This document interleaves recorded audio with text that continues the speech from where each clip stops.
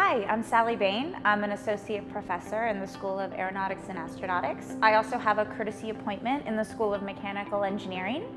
I got my undergraduate degree in aerospace engineering from the University of Virginia, and I did my master's and PhD in aeronautics at California Institute of Technology, where I graduated with my PhD in 2010.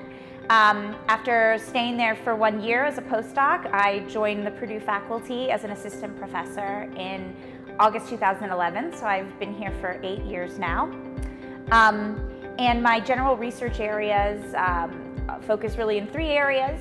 One is combustion dynamics, primarily experimental combustion. The second area is plasmas for aerospace applications. And third area is plasma and flow diagnostics.